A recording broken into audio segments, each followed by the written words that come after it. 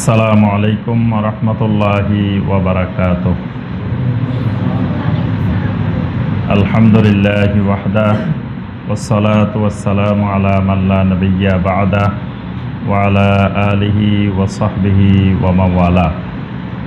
আল্লাহুম্মা সাল্লি আলা মুহাম্মাদিন নাবিয়্যিল উম্মি ওয়া আজওয়াজিহি উম্মাহাতিল মুমিনিন ওয়া যুররিয়্যাতিহি ওয়া আহলি বাইতিহি কামা সাল্লাইতা আলা আলি ইব্রাহিম ইন্নাকা হামিদুম মাজিদ।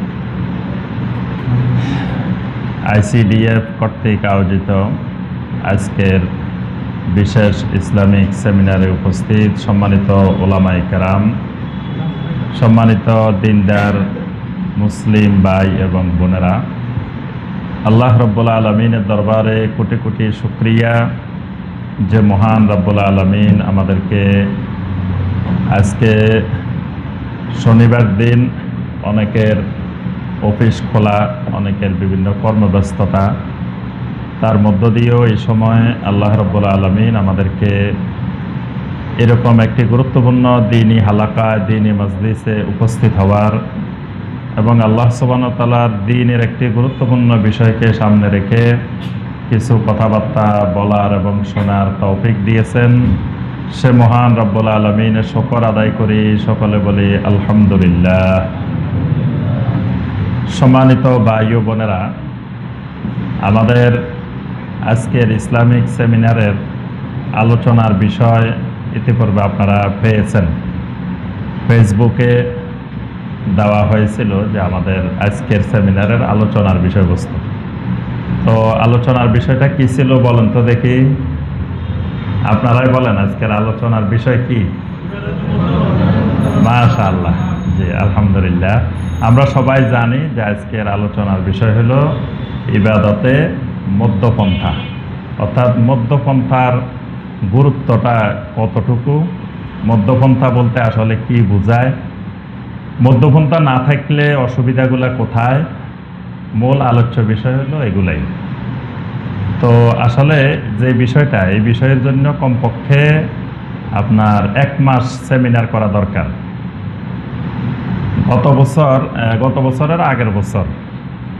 গত বছর রমাদানের আগের রমাদান রাবেতা আলমে ইসলামী তো আপনারা জানেন, মুসলিম ওয়ার্ল্ড লীগ, এটার হেড অফিস হলো, সদর দপ্তর হলো কোথায়? জি, মক্কা মুকাররমা। তো এই রাবেতা আলমে ইসলামী কর্তৃক 3 দিন ব্যাপী ইন্টারন্যাশনাল সেমিনার এই বিষয়ের উপরেই ছিল। বিষয়টা ছিল আল ওয়াসাতিয়্যা ওয়াল ইতিদাল ফিল ইসলাম। এই আল ওয়াসাতিয়্যা ওয়াল ইতিদাল ফি দাওয়াল কিতাবে ওয়াস সুন্নাহ, এটা হলো ওই সেমিনারের, ইন্টারন্যাশনাল সেমিনারের সংক্ষিপ্ত মূল কথাগুলো এই একটা আর্টিকেলের মধ্যে আনা হয়েছে। এর সাথে ওখানে আপনার টোটাল 45টা প্রবন্ধ উপস্থাপন করা হয়েছে এই বিষয়ের উপরে, খালি মধ্যপন্থার উপর, ওয়াসাতিয়্যা ওয়াল ইতিদাল। এবং সেই প্রবন্ধগুলো সারা পৃথিবীর বিভিন্ন দেশের বড় বড় ইসলামিক স্কলারগণ, ওলামায়ে কেরাম ওই প্রবন্ধগুলো লিখেছেন। ওগুলাকে একত্রিত করেও সবাইকে দিয়ে দেওয়া হয়েছে, বিশাল এক বই বাঁধাই করে ওই প্রবন্ধগুলো দেওয়া হয়েছে। তো এই প্রবন্ধগুলো আমার কাছে আছে, ওই বইটাও আছে। তা আমি দেখেছি যে এই প্রবন্ধগুলোর মধ্যে এই মধ্যপন্থা সম্পর্কে যে আলোচনা আসছে, এই আলোচনাগুলো সংক্ষিপ্তভাবে তুলে ধরতে হলে কমপক্ষে 30 দিন সেমিনার করা লাগবে। একটানা যদি 30 দিন সেমিনার হয় তাহলে কিছুটা মোটামুটি ওই বিষয়গুলো তুলে ধরা যাবে, যে আল ওয়াসাতিয়্যা ওয়াল ইতিদাল, অর্থাৎ এটা ইসলামের খুবই গুরুত্বপূর্ণ একটি বিষয়। একজন মুসলিম তিনি যদি মধ্যপন্থা না বুঝেন তাহলে তিনি ইসলামের সঠিক পন্থা থেকে, সঠিক আকীদা থেকে, সঠিক মানহাজ থেকে, সঠিক রাস্তা থেকে তিনি বিচ্যুত হয়ে হয় ডান দিকে না হয় বাম দিকে চলে যাবেন। তিনি জান্নাত পর্যন্ত পৌঁছতে পারবেন না। যদি কেউ এই ইসলামের আল ওয়াসাতিয়্যা ওয়াল ইতিদাল এটি ভালোভাবে না বুঝেন। এজন্য যুগে যুগে সালাফে সালেহিন আহলুস সুন্নাহ ওয়াল জামাতের আকীদার নাম দিয়েছিলেন আল আকীদা আল ওয়াসাতিয়্যা, মধ্যপন্থী আকীদা। মানে আহলুস সুন্নাহ ওয়াল জামাতের আকীদার আরেক নাম আকীদায়ে ওয়াসাতিয়্যা, মানে মধ্যপন্থার আকীদা। তাহলে বোঝা যায় যে আকীদার ক্ষেত্রে যদি মধ্যপন্থায় না থাকে তাহলে সে কিন্তু সঠিক রাস্তা থেকে বিচ্যুত হয়ে যায়। ঠিক মানহাজের ক্ষেত্রে যদি মধ্যপন্থার উপরে না থাকতে পারে তাহলে সে সঠিক মানহাজ থেকে বিচ্যুত হয়ে যায়। ইবাদতের ক্ষেত্রে যদি মধ্যপন্থার উপরে না থাকতে পারে তাহলে সে শিরক অথবা বেদাতের দিকে চলে যাবে। আমরা ছোট্ট একটা উদাহরণ দিলে সংক্ষেপে বুঝতে পারবেন। আমরা যখন এসএসসি পরীক্ষা দিই, এইচএসসি পরীক্ষা দিই, সেখানে বিষয় থাকে কয়টা? ধরুন 10টা 12টা বিষয় থাকে। তো টোটাল 10টা বিষয়ে 1000 নম্বর। 1000 নম্বরের মধ্যে কোনো একজন স্টুডেন্ট আপনার 6 সাবজেক্টে 90 করে পেয়ে গেছে, আর 4 সাবজেক্টে 20 করে পাইছে। 4 সাবজেক্টে পেয়েছে 20 করে, তাহলে 20 করে 4 সাবজেক্টে কত পাইল? 80 পাইছে। 4 সাবজেক্টে মিলে 80, আর 6 সাবজেক্টে 90 করে পাইছে, তাহলে কত পাইছে? যে কি 360। 6 সাবজেক্টে 90 করে পাইছে, 540। তা 540 আর 80 কত? 640। তাহলে 640 পাইছে। 1000-এর মধ্যে কত পাইছে? 640 পাইছে। এই ছেলে পাস না ফেল? কেমনে ফেল হলো? সে তো 60%-এর উপরে নাম্বার পাইছে। 1000-এর মধ্যে সে 640 পাইছে, তাহলে 60%-এর উপরে নাম্বার পাইছে না? 64% নাম্বার পাইছে। সে তো ফার্স্ট ডিভিশন পাওয়ার কথা, কিন্তু আপনি ওরে ফেল বানাই দিচ্ছেন। তাহলে কেন সে ফেল? এত নাম্বার পাওয়ার পরেও 640 নাম্বার পাইছে, 64% নাম্বার পাইছে। তারপরে আবার সে 6 সাবজেক্টে A+ লেটার মার্কস পাইছে, 90 করে পাইছে। তারপরেও আপনি বলতেছেন ছেলেটা ফেল। কেন ফেল? 4টা সাবজেক্টে সে 20 করে পাইছে, এই কারণে সে টোটাল মার্কসে সে অনেক নাম্বার পাইছে, তারপরেও ফেল। 6 সাবজেক্টে 90 করে পাইছে, তারপরেও ফেল। ঠিক আরেকজন স্টুডেন্ট 1 সাবজেক্টে 40 করে পাইছে, 40 করে 10 সাবজেক্ট মিলে 400 পাইছে। এই ছেলেটা পাস না ফেল? তাহলে 400 পাইও কিন্তু সে পাস, আর একজন 640 পাইও ফেল। তারপরে সে 6 সাবজেক্টে A+ পাইও ফেল, আরেকজন একটাও A+ পায় নাই, তারপরেও পাস। নাম্বারও পাইছে অনেক কম, মাত্র 400 নাম্বার পাইছে। তাহলে এই ছেলেটা পাস কেন? এই ছেলেটার ভিতরে যেই গুণটা আছে, যে কোয়ালিটিটা আছে, এটার নাম মধ্যপন্থা। 400 পাইছে যে ছেলেটা, এই ছেলেটার সবচেয়ে বড় গুণ, সে হয়তো নাম্বার কম পাইছে কিন্তু সে পাস করছে, এই কারণে তার ভিতরে মধ্যপন্থা আছে, ওয়াসাতিয়্যা আছে। আর যে ছেলেটা 6 সাবজেক্টে 90 পাইছে আর বাকিগুলোতে 20 করে পাইছে, 4টার মধ্যে টোটাল 640 পাইও ফেল করছে, তার ভিতরে যে জিনিসটির সবচেয়ে বড় অভাব সেটা হলো ওয়াসাতিয়্যা ওয়াল ইতিদাল, মধ্যপন্থা এবং ভারসাম্যপূর্ণ লেখাপড়ার অভাব। এজন্য আকীদার ক্ষেত্রে ওয়াসাতিয়্যা ওয়াল ইতিদাল, আমলের ক্ষেত্রে ওয়াসাতিয়্যা ওয়াল ইতিদাল, ইবাদতের ক্ষেত্রে ওয়াসাতিয়্যা ওয়াল ইতিদাল এরকম গুরুত্বপূর্ণ। কিয়ামতের ময়দানে কিছু মানুষ কম আমল করিও জান্নাতি হয়ে যাবে, কিছু মানুষ অনেক আমল করিও জাহান্নামী হয়ে যাবে। কিসের কারণে? এই মধ্যপন্থা না বোঝার কারণে, মধ্যপন্থার উপরে না থাকার কারণে। আমাদের সমাজের চতুর্দিকে তাকান, আমি সহ, আপনি সহ সবার দিকে তাকায় দেখেন, আমাদের কারো ভিতরে মধ্যপন্থা নাই। আমাদের অবস্থা লুঙ্গি খুলে পাগড়ি বাঁধার মতো। দেখবেন যে সবার মধ্যে এই অবস্থা আছে। মানে কয়েকটা ক্ষেত্রে এত বেশি গুরুত্ব দিচ্ছি যে মনে হচ্ছে ইসলাম, আল্লাহর দিন শুধু এগুলোর মধ্যে সীমাবদ্ধ। আবার কিছু ইসলামের এমন গুরুত্বপূর্ণ বিষয় রয়ে গেছে যেগুলার খবরে নেই প্রত্যেকের ভিতরে।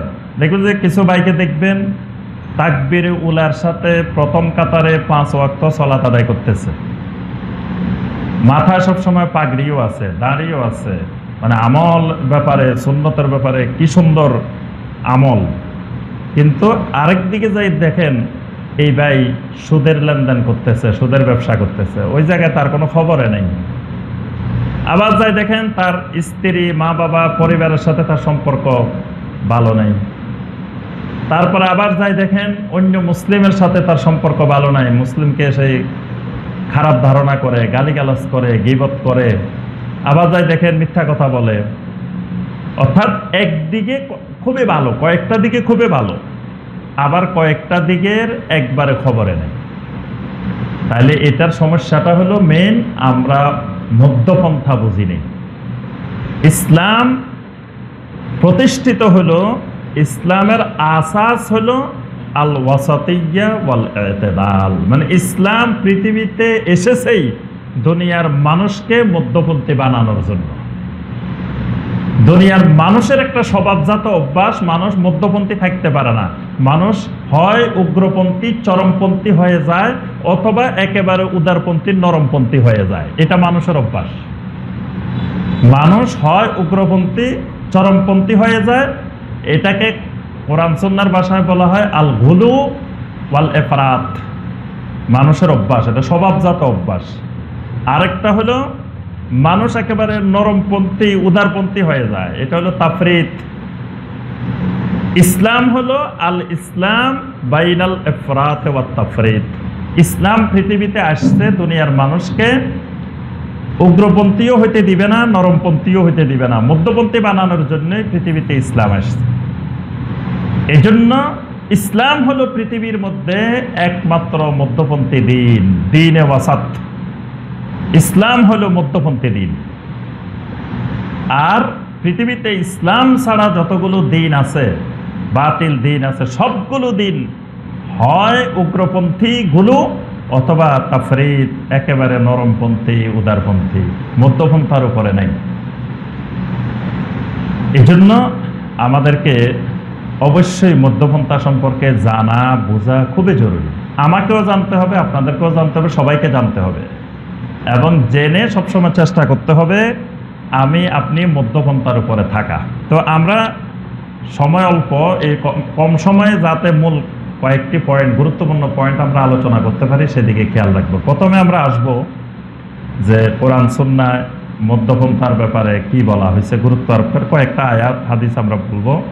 এরপরে আমরা আসব আকীদার ক্ষেত্রে কিভাবে মধ্যপন্থা হয়, ইবাদতের ক্ষেত্রে কিভাবে মধ্যপন্থা হয়, মানহাজের ক্ষেত্রে কিভাবে মধ্যপন্থা হয়, এরকম কিছু দৃষ্টান্ত। এরপরে আসবো আমরা মধ্যপন্থা না মানলে, মধ্যপন্থার উপরে না থাকলে অসুবিধাগুলো কি হয়, কুফলগুলা। জি, এই বিষয়গুলোর উপরে আমরা সহজভাবে কিছু কথা বলার চেষ্টা করব ইনশাআল্লাহ। প্রথমে আসি আমরা কোরআনে কারিমে, আল্লাহ সুবহানাহু ওয়া তাআলা সূরা আল বাকারার 143 নম্বর আয়াতে কারিমে আল্লাহ পাক বলছেন, ওয়া কাযালিকা জাআলনাকুম উম্মাতান ওয়াসাতাল লিতাকুনু শুহাদাআ আলান নাস ওয়া ইয়াকুনার রাসূলু আলাইকুম শাহীদা। আল্লাহ সুবহানাহু ওয়া তাআলা বলেন, ওয়া কাযালিকা জাআলনাকুম উম্মাতান ওয়াসাতা, আমি তোমাদেরকে বানিয়েছি উম্মতে ওয়াসাত, মধ্যপন্থী উম্মত, মধ্যপন্থী জাতি বানিয়েছি আমি তোমাদেরকে। কেন? লিতাকুনু শুহাদা আলান নাস, কারণ মধ্যপন্থায় যিনি থাকেন, মাঝখানে যিনি থাকেন, উনি ডান দিকেও দেখেন বাম দিকেও দেখেন। যিনি ডান একবারে এক মাথায় আছে উনি শেষ মাথা পর্যন্ত দেখে না, আবার যিনি এই মাথায় আছে উনি ওই মাথা পর্যন্ত দেখে না। মাঝখানে যে থাকে সে তার এদিকেও দেখে এদিকেও দেখে, তাহলে তার জন্য সুবিধা বেশি। এই জন্য আল্লাহ পাক বলেছেন লিতাকুনু শুহাদা আলান নাস, যাতে তোমরা সমগ্র মানবতার জন্য সাক্ষী হইতে পারো। সুবহানাল্লাহ।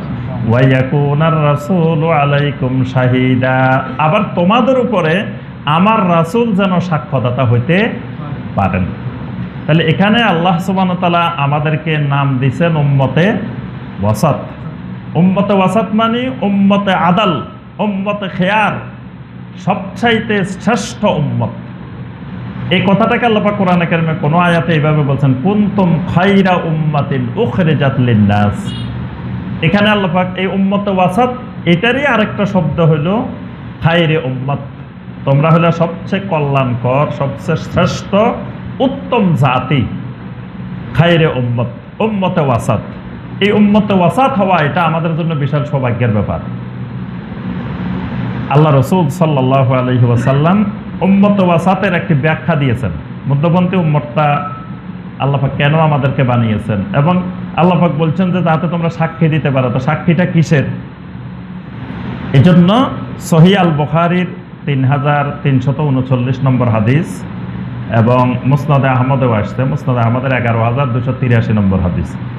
আল্লাহ রাসূল সাল্লাল্লাহু আলাইহি ওয়াসাল্লাম বলেন, ইউদআ ইয়াউমাল কিয়ামাতে নূহ আলাইহিস সালাম। নূহ আলাইহিস সালামকে কিয়ামতের দিন আল্লাহ পাক ডাকবেন। ডেকে তাকে জিজ্ঞাসা করবেন, হাল বাল্লাগতা, তুমি কি তোমার জাতির নিকটে তোমার যে দায়িত্ব আমি তোমাকে দিয়েছিলাম, রাসালাতের দায়িত্ব, সেই দায়িত্ব কি তুমি যথাযথ পৌঁছিয়েছিলে? তখন নূহ আলাইহিস সালাম বলবেন, নাম রব্বুল আলামিন, আমি দীর্ঘ 950 বছর পর্যন্ত এদের ঘরে ঘরে, এদের বাড়িতে বাড়িতে কতবার গিয়েছি। 950 বছর যদি এক এলাকায় দাওয়াতে কাজ করে, তাহলে একজনের বাড়ি ঘরে কত শত শতবার গিয়েছেন। এমনকি শেষ পর্যন্ত তারা তাদের মুখ ডেকে রাখতো নূহ আলাইহিস সালামকে দেখলে, তারপরে কানে আঙ্গুল দিয়ে রাখতো, তার দাওয়াতে কত রকমের প্রতিবন্ধকতা সৃষ্টি করত। নূহ আলাইহিস সালাম বলবেন, রব্বুল আলামিন, আমি তো সম্পূর্ণ দায়িত্ব পৌঁছে দিয়েছি। তখন তার কাউমকে ডাকা হবে, তার কাউমকে ডেকে জিজ্ঞাসা করা হবে, হাল বাল্লাগাকুম, আমার নবী নূহ তিনি কি তোমাদেরকে রিসালাতের দায়িত্ব পৌঁছায় দিয়েছিলেন? তখন তার জাতির লোকেরা বলবে, মা আতানা মিন নাযীর ওয়া মা আতানা মিন আহাদিন, আহারে আমাদের কাছে তো জীবনেও কোনোদিন কোনো নবী রাসূল আসে নাই, একজনও আসে নাই কোনোদিন, নবী রাসূলদের নামও শুনি নাই, ধারে কাছেও দেখি নাই। যদি একজন নবী পাইতাম, একজন রাসূল পাইতাম, তাহলে কি আমাদের এই দশা হইতো? আমরা তো নাজাত পেয়ে যেতাম, কিন্তু কোনো নবী রাসূল আমাদের কাছে আসে নাই। দেখেন কত বড় সাংঘাতিক মিথ্যা কথা। তারাই উল্টা নূহ আলাইহিস সালামকে দেখে মুখ ডেকে রাখতো, কানে আঙ্গুল দিত, এত অত্যাচার, এত নির্যাতন, এত জুলুম করত।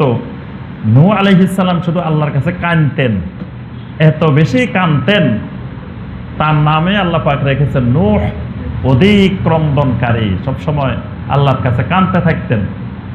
এখন তারা বলতেছে কেউ আমাদের কাছে আসে নাই, কোনো নবী কোনো রাসূলকে আমরা পাই নাই। তখন আল্লাহ রাব্বুল আলামিন নূহ আলাইহিস সালামকে বলবেন, মাইয়া শাহাদু লাকা, তুমি যে তোমার জাতির কাছে রিসালাতের দায়িত্ব পৌঁছাইছো, সাক্ষী কে তোমার?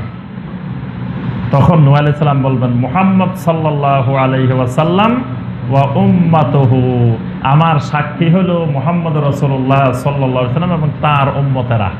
সুবহানাল্লাহ। তাহলে দেখেন কিয়ামতের ময়দানে আমাদের কি বিশাল মর্যাদা, যে আমাদেরকে নূহ আলাইহিস সালামের মতো নবী সাক্ষী বানাইতেছেন, যে এরা আমার সাক্ষী। তখন আল্লাহ রাব্বুল আলামিন আমাদেরকে জিজ্ঞাসা করবেন। এই হাদিসের মধ্যে এতটুকু আসছে যে এখানে নবী সাল্লাল্লাহু আলাইহি ওয়াসাল্লাম তখন এই আয়াতটা তেলাওয়াত করছেন, ওয়া কাযালিকা জাআলনাকুম উম্মাতাও ওয়াসাতা লিতাকুনু শুহাদা আলান নাস। তখন আল্লাহ পাক আমাদেরকে ডেকে জিজ্ঞাসা করবেন যে তোমরা কি নূহ আলাইহিস সালামকে দাওয়াত পৌঁছাইছে? তখন আমরা সাক্ষ্য দিব, হ্যাঁ পৌঁছাইছে। তো এই হাদিসের ব্যাখ্যায় আবার আরেক কিছু বর্ণনা আসছে। তখন নূহ আলাইহিস সালামের কওমের লোকেরা বলবে যে এই মানুষগুলো তো আমাদের অনেক পরে আসছে পৃথিবীতে, কারণ ওই নূহ আলাইহিস সালামের কওমের লোকগুলোকে এত বোকা, ওরা তো অনেক চালু, অনেক দুষ্ট। তারা বলবে যে এই মানুষগুলো যে সাক্ষী দিল আমাদের বিরুদ্ধে, যে আমাদের কাছে নূহ আলাইহিস সালাম আসছেন, তো এই দেখছে কিভাবে? এরা তো অনেক পরে আসছে, এরা জানলো কেমনে গেছে না গেছে। তখন আল্লাহ সুবহানাহু ওয়া তাআলা আমাদেরকে বলবেন যে তোমরা জানলে কিভাবে? তখন আমরা বলবো যে রাব্বুল আলামিন, আপনি আমাদেরকে একটা কালাম দিয়েছিলেন, একটা কিতাব দিয়েছিলেন, সেই কিতাবের মধ্যে আপনি সূরা নূহ নামে একটা সূরা নাজিল করেছেন, যেখানে নূহ আলাইহিস সালাম এবং তার কওমের ব্যাপারে বিস্তারিত আলোচনা করেছেন। আমরা সেখান থেকে জানতে পেরেছি যে এদের ব্যাপারে সবকিছু আমরা জেনেছি। আল্লাহ রসুল সাল্লাল্লাহু আলাইহি সাল্লাম তখন আমাদের উপরে সাক্ষ্য দিবেন যে হ্যাঁ আমার উম্মতেরা যেটা বলছে সঠিক বলছে। তাহলে নবী সাল্লাল্লাহু আলাইহি সাল্লাম এই সাক্ষ্যের বর্ণনা দিতে গিয়ে আয়াতটা তেলাওয়াত করছেন, অর্থাৎ আল্লাহ পাক আমাদেরকে উম্মতে ওয়াসাত বানিয়েছেন। সুবহানাল্লাহ। তাহলে উম্মতে ওয়াসাত মানে যেই উম্মত শ্রেষ্ঠ উম্মত, যেই উম্মত কল্যাণকামী উম্মত, যেই উম্মত মানবতার উপকারের জন্য, মানবতার কল্যাণের জন্য নিয়োজিত, এরকম উম্মতটা হলো উম্মতে ওয়াসাত।